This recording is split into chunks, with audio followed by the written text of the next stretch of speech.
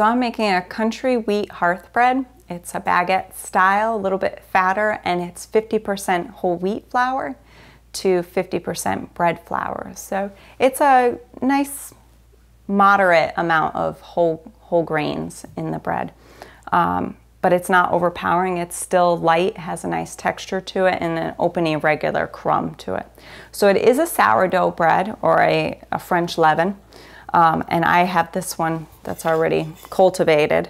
So I can tell that it's nice and active because it was down here earlier in the day, and now it's up here. So, and it hasn't started to collapse yet. Once it starts to collapse, it means that it's eaten all its food and you really need to refresh it again before using it. So I need 250 grams of this, or about a heaping cup. So I've already got my water in the bowl, and I just stir it into the water to loosen it up so that it'll be much easier to incorporate the flours in. I've got my whole wheat flour here, and this is a freshly stone ground whole wheat. And this is my unbleached bread flour. And our bread flour has a higher protein level, so it's good for hearth breads because it'll hold its shape and help you get a nice chew and crispy crust out of it. And then just an 1/8 teaspoon of instant yeast. You don't need to put this in. I find that if you're unsure of the potency of your natural starter, this is a kind of like a fallback. You've got a little bit of instant yeast in there, so you know it'll get going. Mix those in. I'm gonna hold off putting the salt in until after I let these ingredients rest.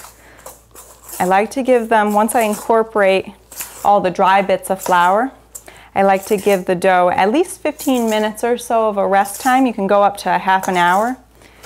And what that does is it allows the flour to hydrate, so the starch molecules in the flour hydrate, and then it becomes an easier dough to knead, and you can do it a lot faster. So it's called an autolyse, or a rest period. So once it's pretty homogeneous, a little shaggy, but that's okay, you can let it rest. You can cover it with a little plastic wrap. It's pretty wet, so if you're only going 10-15 minutes, you really don't need to cover it. Let that rest, then we'll come back to it and give it a good kneading until all the gluten develops, and then we'll be ready for letting it rise. So while this is resting, it's a good time to get your proofer out, get it heated up so that it's ready. I'll go ahead and grab the bread proofer out of the drawer and get it set up on the counter. So a bread proofer is the ideal environment for your dough to rise in. It's got the proper humidity and temperature so that you'll get an ideal rise on your dough.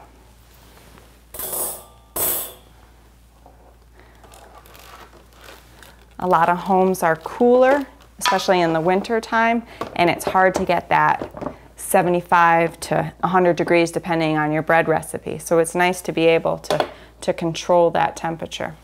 So I'm going to want to pour in about 1/4 cup to 1/3 of a cup of water into my little dish in here for humidity. Place my rack over it.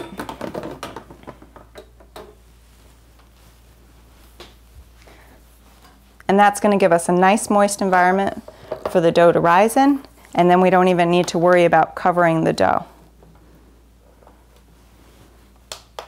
I want this dough to rise at 74 degrees for its first rise. So it would be a nice slow rise, but still warmer than a 60-degree house in the winter time. And we'll let it warm up.